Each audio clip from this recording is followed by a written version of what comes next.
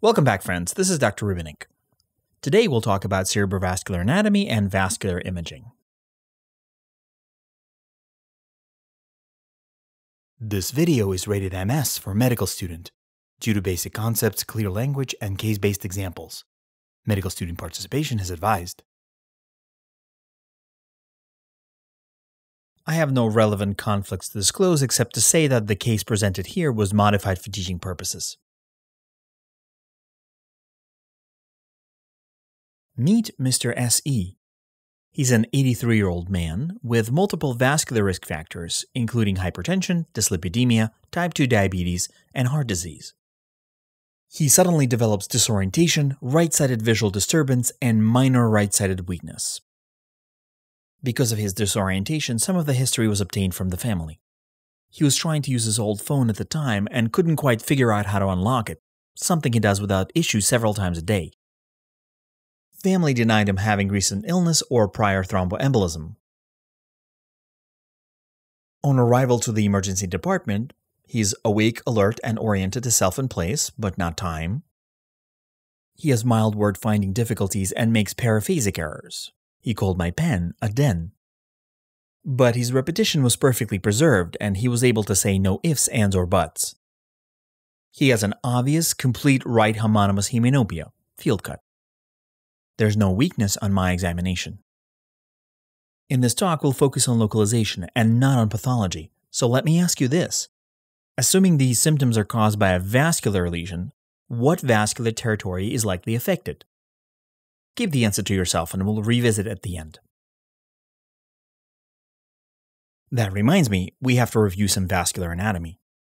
Pretend this patient is looking directly at you. Patient's left is on your right. You can see the arch of the aorta at the bottom, giving rise to anterior and posterior circulation vessels. Common carotid arteries typically arise from the brachiocephalic trunk on the right and aortic arch itself on the left. Common carotids bifurcate into external carotids with branches in the neck and internal carotids that ascend to the brain. Subclavian arteries give rise to the vertebral arteries which supply the posterior circulation. So far, so good? Great. Now let's take a look at the intracranial vasculature and the circle of Willis. The two vertebral arteries we spoke about are visible here, together with an important perforator called the posterior inferior cerebellar artery, or PICA.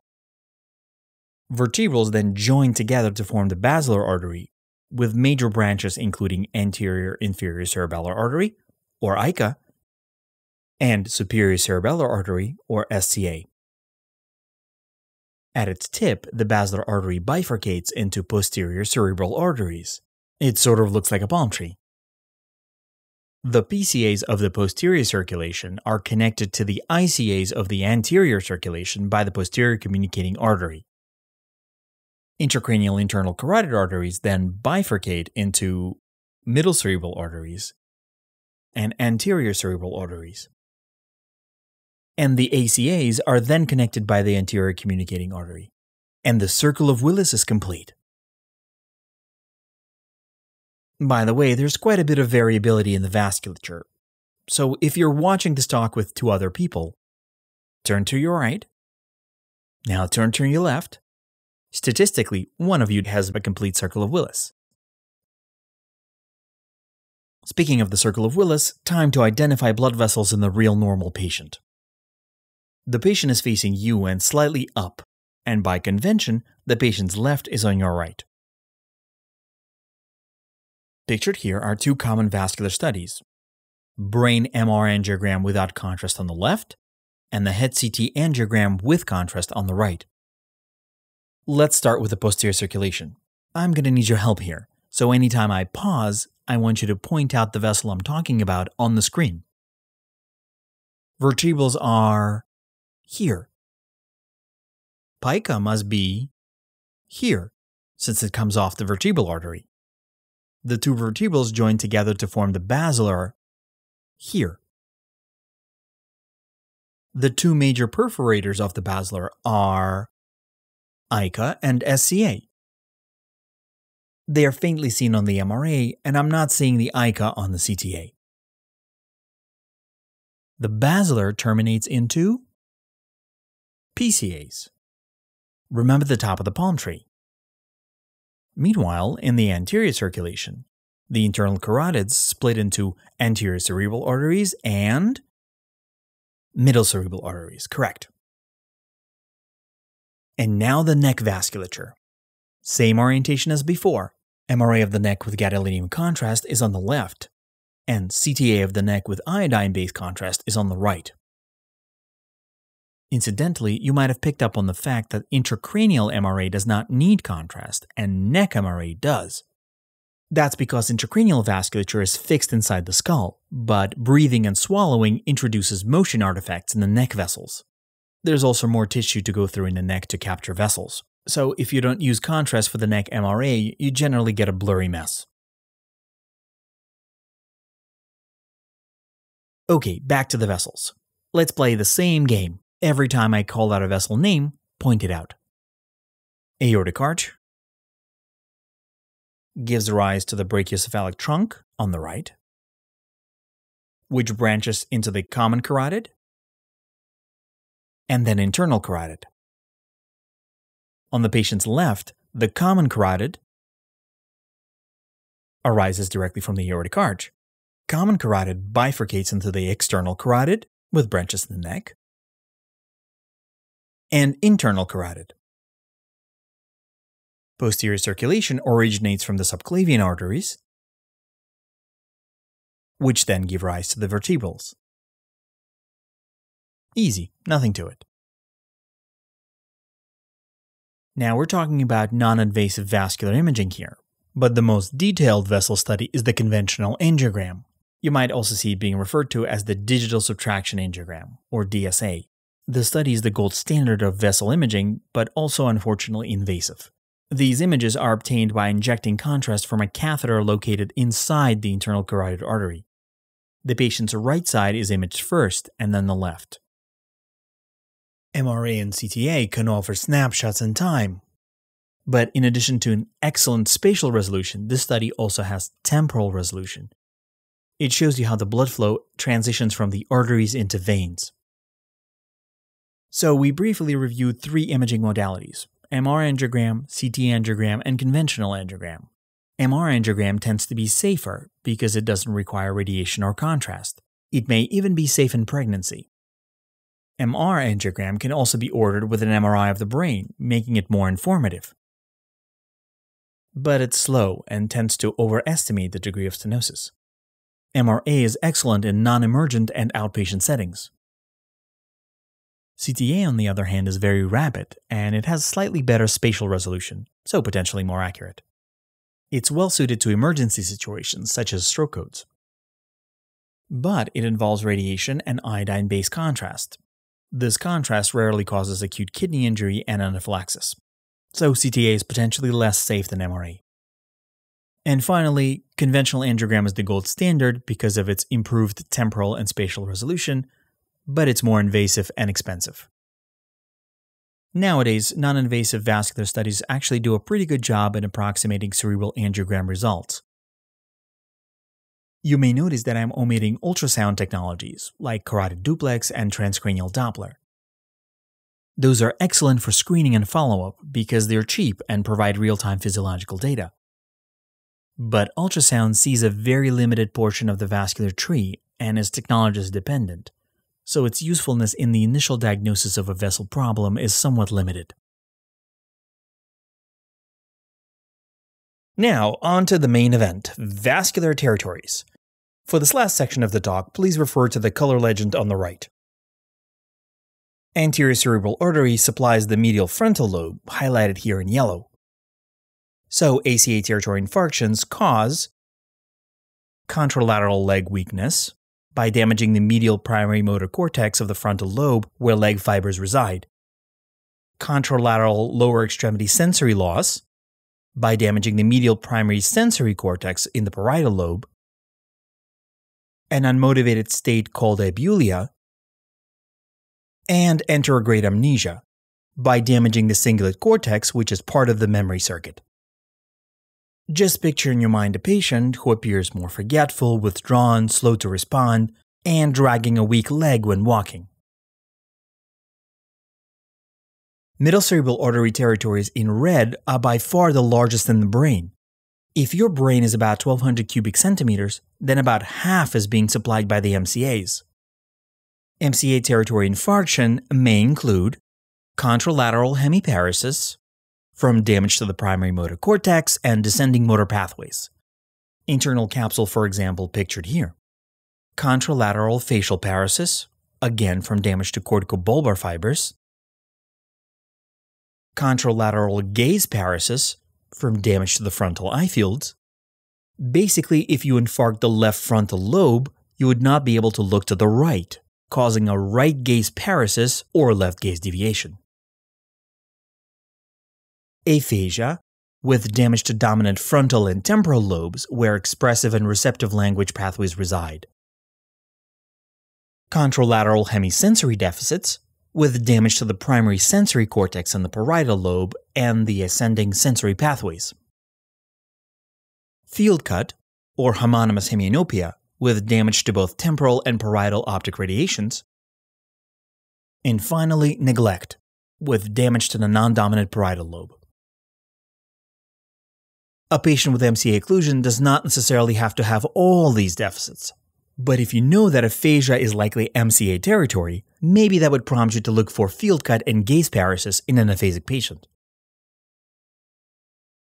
A quick note, the head of caudate is supplied by a tiny branch of the AICA called the recurrent artery of Hübner.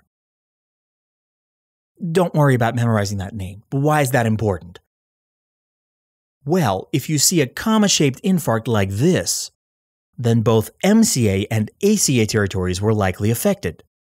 Usually these situations happen when an embolus travels to the ICA terminus and transiently occludes both AICA and MCA. Posterior cerebral artery supplies the inferior medial temporal lobe and the occipital lobe. But here's the trouble with the PCA. PCA supplies the thalamus.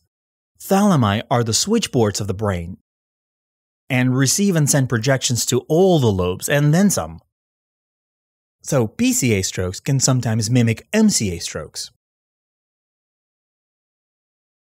Patients get contralateral hemisensory loss from damage to sensory nuclei in the posterior thalamus, contralateral hemianopia from occipital lobe damage, rarely neglect with non-dominant thalamic damage. The non-dominant thalamus talks to the non-dominant parietal lobe, so it makes sense. Thalamic neglect is clinically indistinguishable from parietal lobe neglect, but improves more quickly. Transcortical aphasia, with dominant thalamic damage. I wasn't kidding about the thalamus talking to everything. The dominant thalamus talks to the frontal and temporal lobes. Transcortical aphasias are less severe than the classical Broca's and Wernicke's with intact repetition. And global cognitive issues, like behavioral abnormalities, confusion, and even memory difficulties. To make things even more difficult, PCA is the terminal branch of the basilar, so it supplies the midbrain. Midbrain is brainstem. Oh no. He said brainstem. I'm beginning to hate this talk already. It's not that bad, honestly. Overlaid in blue are some sample strokes of the midbrain. Damaging the motor fibers in the cerebral peduncle causes contralateral hemiparesis. Contralateral ataxia can result from damage to the red nucleus, which is part of the cerebellar pathway. And damaged oculomotor nucleus causes ipsilateral CN3 palsy. You know, ptosis, medial rectus weakness, superior rectus weakness, that sort of thing. Thankfully, at least the superior cerebellar artery is easy. It supplies, wait for it, the anterior superior cerebellum. So infarctions here cause ipsilateral ataxia. The cerebellar fibers are damaged after double crossing. The basilar artery supplies mostly the pons and the anterior medulla. Damaging the anterior medial pons causes contralateral hemiparesis and facial paresis. Motor fibers are anterior in the pons. Intranuclear ophthalmoplegia, caused by interrupting the medial longitudinal fasciculus, the connection between pontine paramedian reticular formation, horizontal gaze center, and the oculomotor nucleus in the midbrain. Basically, when looking in a particular direction, one eye goes out, but the other one never follows, because it never gets the command. Spinothalamic tract damage causes contralateral hemisensory loss. No surprise there. Patients with damaged lateral pons and cerebellar peduncles will have contralateral ataxia, kind of like the contralateral ataxia of the red nucleus damage in the midbrain, not at all like the ipsilateral ataxia of the cerebellar strokes. Pontine paramedian reticular formation damage will cause gaze weakness. For example, if your right PPRF is damaged, you won't be able to look to the right. You'll have right gaze paresis or left gaze deviation. And finally, when 5th and 7th cranial nerve nuclei are damaged in the lateral pons, the patient will have lower motor neuron type facial paresis, the whole face involving the forehead and eye closure, and ipsilateral facial numbness. There's a lot going on in the pons, so I tried to illustrate possible strokes with green highlights. Let's review. Medial pontine strokes cause contralateral weakness and intranuclear ophthalmoplegia. And lateral pontine strokes cause everything else: ipsilateral facial numbness and weakness, horizontal gaze paresis, and contralateral ataxia and hemisensory loss.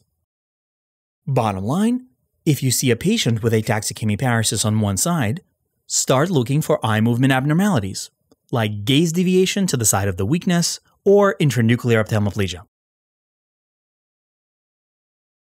So we've left the lateral pons, and now we're moving posterolaterally into the cerebellar peduncle and the anterior inferior cerebellum. This is the domain of the anterior inferior cerebellar artery. There are a few perforators off the basilar artery.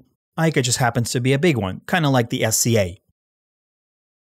So like SCA strokes, AICA strokes can cause ipsilateral ataxia. AICA strokes can also damage some of the lateral pons. Now, quick recall from the last slide. What's in the lateral pons?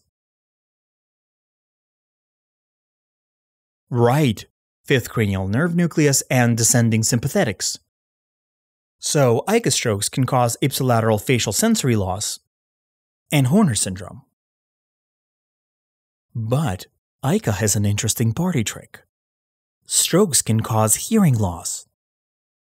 What?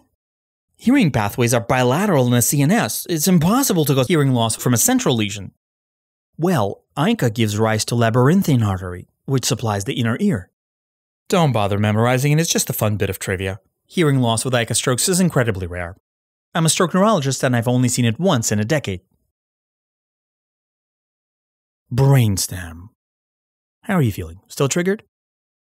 Your emotional ordeal like this talk will be over as soon as we discuss the medulla. Here, in the lateral medulla, is where the action is. The lateral medulla and the posterior inferior cerebellum is supplied by the posterior inferior cerebellar artery, which is a branch of the vertebral artery. So, if PICA is involved, you can bet that a lesion in the vertebral artery is likely responsible. The lateral medulla contains contralateral spinothalamic tract, ipsilateral cerebellar pathways in the inferior cerebellar peduncle and the vestibular nuclei, ipsilateral trigeminal nucleus, ipsilateral sympathetics, nucleus of solitary tract that controls special sensation like taste, and nucleus ambiguus, which donates motor fibers to cranial nerves 9 and 10. So to summarize, a lateral medullary lesion will cause contralateral hemisensory loss, ipsilateral ataxia, ipsilateral facial numbness, Horner's, taste loss, and dysarthria dysphagia. What's missing from this list? Weakness. Medial medulla is supplied by the basilar artery. People with lateral medullary stroke will be ataxic, numb, dysarthric, but not weak. Whew, we are done. And now for a quick review, I'm going to show you MRI diffusion-weighted imaging examples of some major strokes. You're going to have to help me out with this. PICA strokes cause ataxic dysarthric patient with a droopy eyelid on the same side and hemisensory loss on the opposite side. They will also have difficulty swallowing. AICA strokes cause a patient to have ipsilateral ataxia and maybe some ipsilateral hearing loss. What happens when you knock out one of the basilar perforators and affect the anterior medial pons? That's right, contralateral weakness and maybe intranuclear ophthalmoplegia if the lesion reaches far enough dorsally. SCA strokes cause correct ipsilateral ataxia. In clinical practice, it's very difficult to differentiate between AICA and SCA strokes on the basis of the exam alone. But who even cares? Both AICA and SCA are giant perforators off the basilar artery, so stroke in both of these territories will likely be caused by the same mechanisms and have the same treatments. PCA strokes will cause… Haha, that's a trick question. It depends on whether the midbrain is involved or not. Most commonly, this type of stroke will just affect the occipital lobe and the thalamus. So, when you see a patient with a field cut, look for cognitive deficits. Carotid occlusion will cause a large stroke comprising of ACA and MCA territories. It's the only stroke that is pictured by a head CT here. Remind me, what does a patient with ACA stroke look like? Right, abulic, amnestic, and dragging a leg when walking. And what are the deficits of a patient presenting with a right MCA stroke like pictured here? Contralateral weakness of the face, body, and gaze, field cut, and neglect. Remember that MCA occlusion does not have to present as a complete MCA syndrome. When a division is occluded, like a second-order branch, only half of the MCA will be affected. You get the idea. I guess in the end, you start thinking about the beginning. Our patient SE. So which one of these is a vascular territory of our patient's stroke? Remember, he had disorientation, mild word-finding difficulties, paraphasic errors, and right homonymous hemianopia. Well, someone's been paying attention. It's an acute left PCA stroke, which involves the left inferomedial temporal lobe, the occipital lobe, and the left thalamus. Looking at this patient's CTA, you can plainly see that his left posterior cerebral artery is occluded. But there's just one more thing. You have been awake, alert, and at least partially oriented during this talk, so you remember that PCA is posterior circulation. Posterior circulation is comprised of subclavians off the aorta on the left and brachiocephalic trunk on the right, and their vertebral artery branches that eventually join together to form the basilar artery. Is there another problem with this patient's posterior circulation that can explain the PCA occlusion? How about now? Oh. Yes, our 83-year-old man had an acute left posterior cerebral artery occlusion because of an artery-to-artery embolism from a left vertebral artery origin plaque. This plaque actually caused severe stenosis. And that's all I have for now. I feel like I should end with my customary disclaimer that this is an oversimplification. It's a good beginner's guide with some intermediate stuff sprinkled in. Nevertheless, thank you for indulging me, and we'll talk again soon. Bye.